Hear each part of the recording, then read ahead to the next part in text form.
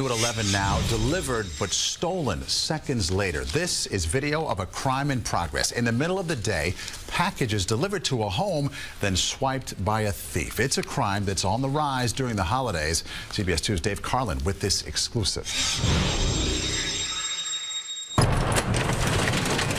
It's the busiest time of the year for United Parcel Service, which could explain why this UPS worker caught on home surveillance video is in such an incredible rush to drop off a package to this home in Mapleton, Brooklyn. As he literally runs back to his truck, he is being watched by a woman who in less than 30 seconds is out of her white minivan on the property, stealing the package. Easy pickings and gone in 60 seconds. Hopefully the right surveillance is going to get them. Homeowner Norman Brodt is stunned by Thursday's brazen 5 p.m. crime.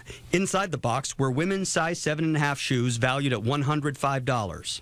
My wife wanted to use for a party, for a wedding. He is also upset the UPS worker never knocked or rang the bell because he says he was home, and there was no notice on the door saying leave the package out here. Vulnerable.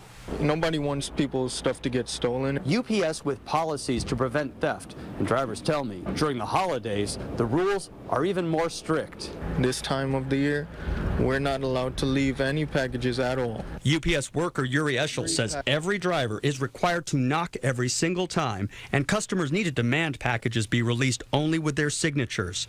He says any shortcut like the one that put this package on this porch invites criminally bad behavior.